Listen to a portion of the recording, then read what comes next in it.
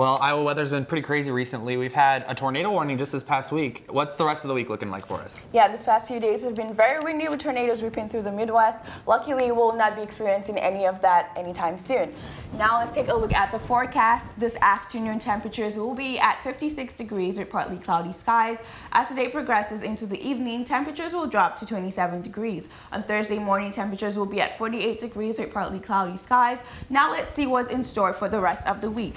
On Friday, the temperature will be at a low of 19 degrees with mostly cloudy skies. The beginning of spring break in Iowa City isn't looking very warm, as temperatures are going to be chilly in the 30s and 20s.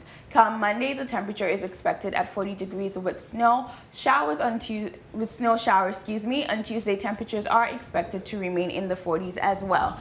I hope you're all going somewhere warmer over spring break. Cole, back to you.